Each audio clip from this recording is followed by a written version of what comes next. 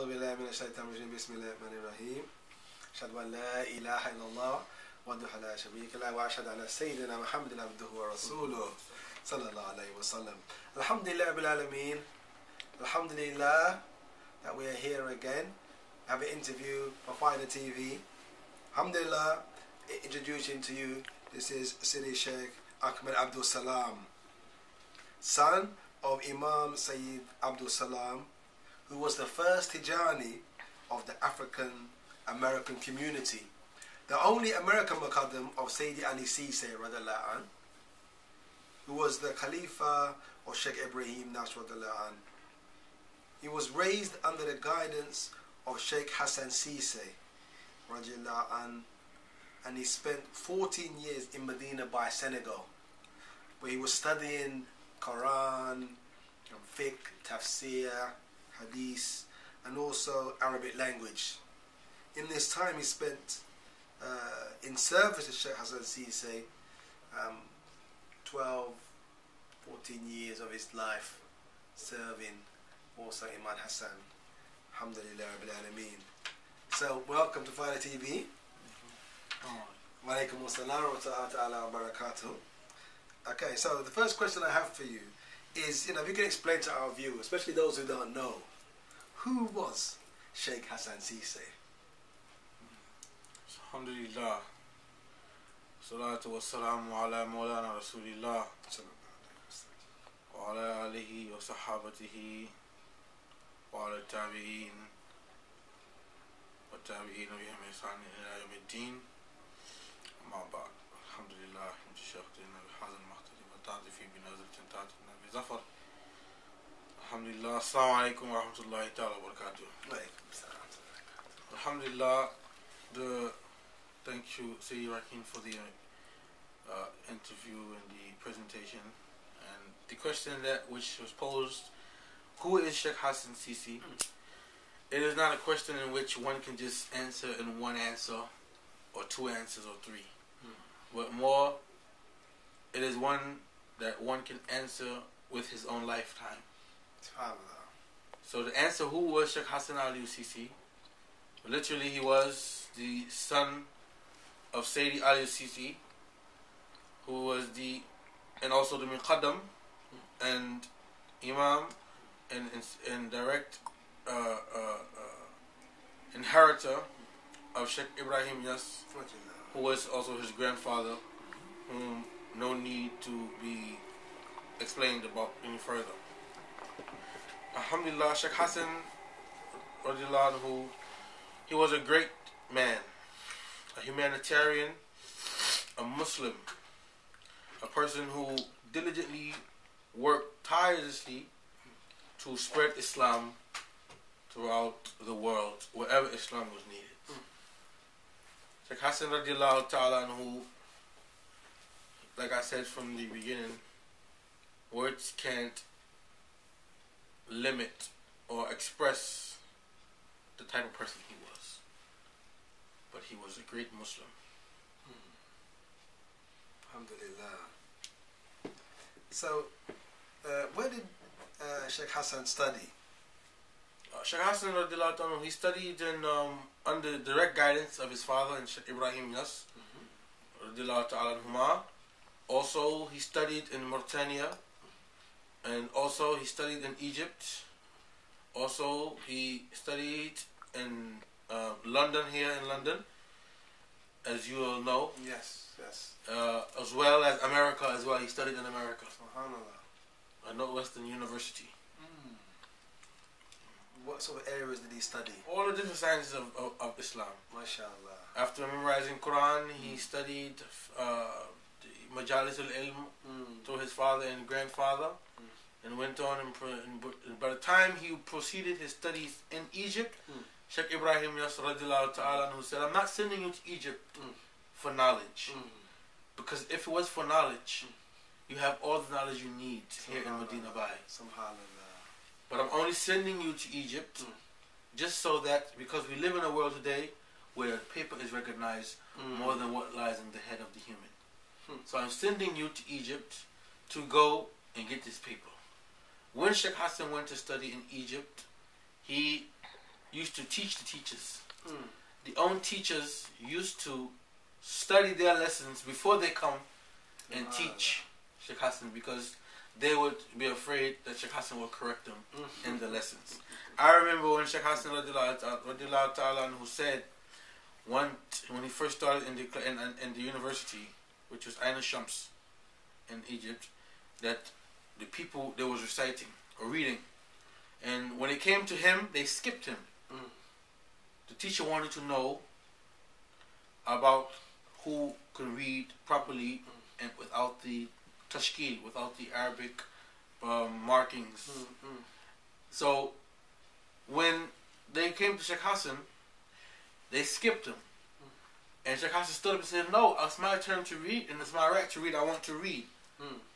So the teacher said, give him back the book, and they started to laugh. When Shaykh Hassan stood and read, he didn't make one mistake.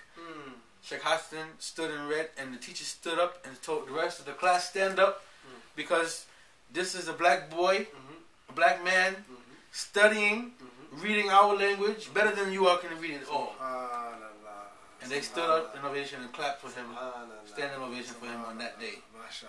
And from the day he went into school, he was the #1 student, until the day he left the school, he was #1 student. To the point where at the final exams, they said to Shaykh Hassan that they didn't, want to give him they couldn't give him the #1 prize or the top level award, because they had to give it to an Egyptian. So what they bribed Shaykh Hassan with, they told him that, okay, what we'll do is we'll give you a 2nd place, but also we'll give you scholarships for all of the people who want to come if you accept it.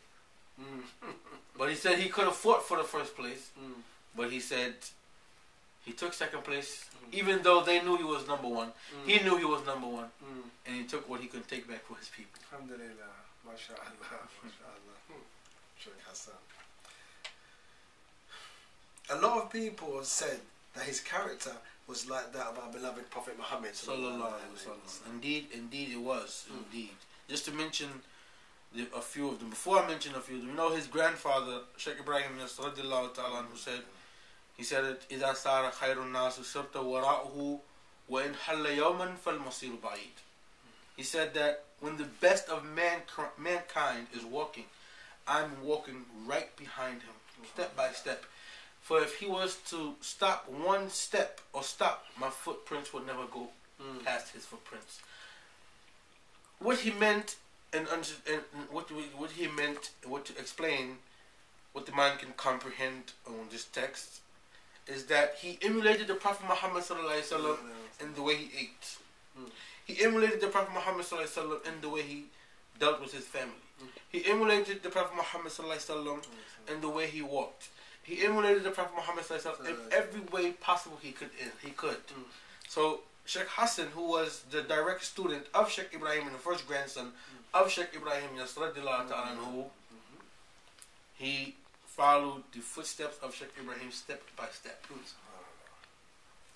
When I first encountered Shaykh Hassan radiallahu ta'ala anhu in Senegal, living with him, when I used to learn of the traits of the Prophet Muhammad sallallahu alaihi wasallam, for example, his generosity, I would come and I would see it in action, see it in a tangible form, not just by reading. I would read his generosity, for example, how the Prophet Muhammad sallallahu alaihi wasallam never told someone no when they asked for something from him. And I would see when people would come to Shaykh Hassan, and they would ask Shaykh Hassan for something, and Shaykh Hassan would never say no. He would say, okay. If he didn't have it right at that moment, he would say, wait there for me. And they'll wait. Someone will come and give him hadiyah, and he will say, this is the money you asked for. Or he would call it his right hand, which is Muhammad Njai, and tell him to bring money and give it to a person such and such. The way he gave sadaqah, the Prophet Muhammad sallallahu alaihi wasallam said that one should give sadaqah so much in secret, so much that the right hand doesn't know what the left hand is doing.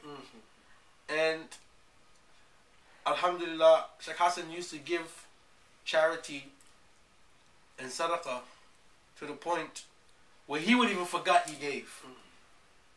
He would even forget he gave.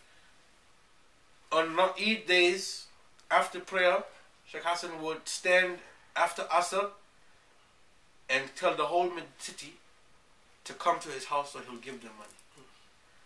Imagine this person standing there from Asr to Maghrib time with a bag full of money and just have the line almost 3-4 blocks down and people just line up and he's giving.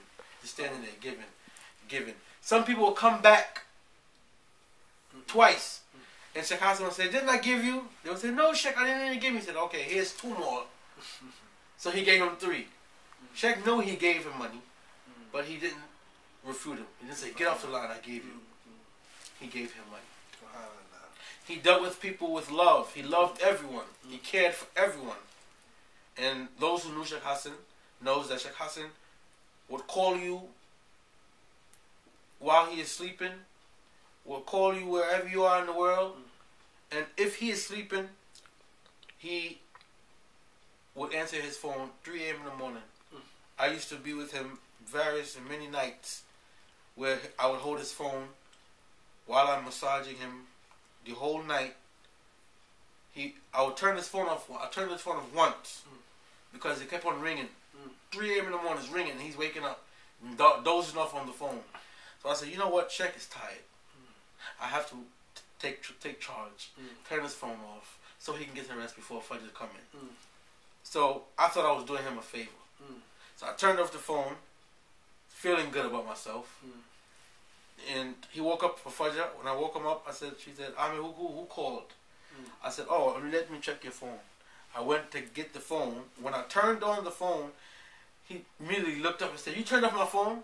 I said, yeah, I was trying to, he said, don't ever turn off my phone. I don't own myself. The people own me. I'm not for this. I'm not for myself. I'm for the people. And if I want to be like the president, turning off my phone or having a secretary, then I would just do that. But that's not what Allah wants for me. Allah wants me to serve the people because Allah says, the Prophet Muhammad said, and he mentioned the hadith, Khairun nas or Sayyidun nas khadimuhum. The master of mankind are those who serve mankind. He said, I am a servant of mankind and Allah. Don't ever turn off my phone. So this is how this Shaykh Hassan radiallahu ta'ala anhu was. Loving, caring, generous, and every second of the day he was teaching. Whether he taught you through books or just through mere talk. Every second was a learning time, a learning experience or a learning moment to be learned from Shaykh Hassan Cisse. MashaAllah, MashaAllah. And just to carry on from that when you just ended there about his speech, I've heard it by many people who've said that he had a way of speaking where he would say a lot of things or a lot of meanings in just a few words. Yes, Jawami, the Arab text called Jawami al-Kalim, which is to combine a bunch of words that has meaning and to say it in, for example, little words. To give just one example, a hadith of the Prophet Muhammad sallallahu alaihi wasallam. Man samata naja. It's 3 words. Man samata naja. He who keeps himself quiet, he who keeps himself silent, will be amongst those who are successful. And scholars can write a whole book on man samata naja. Al-kalimatu tayyib sadaqa. 3 words again. The word of the Prophet Muhammad sallallahu alaihi wasallam. Al-kalimatu tayyib sadaqa. Good words are charity. When the poor asked the Prophet Muhammad sallallahu alaihi wasallam about giving charity, they said, well, what about those who don't have to give charity? And he said, Al-kalimatu tayyib sadaqa.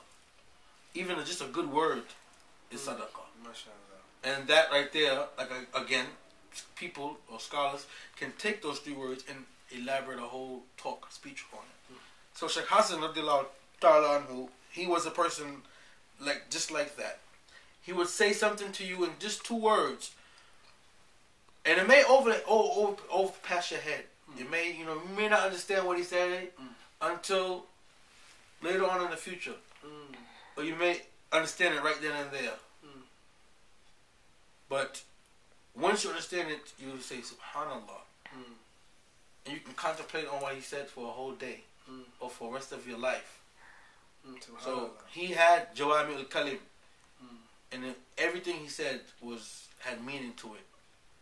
And Allah, alhamdulillah, Shaykh Hassan, benefited me and many other people in America, many other people around the world with his illuminating guidance. MashaAllah. La ilaha illallah.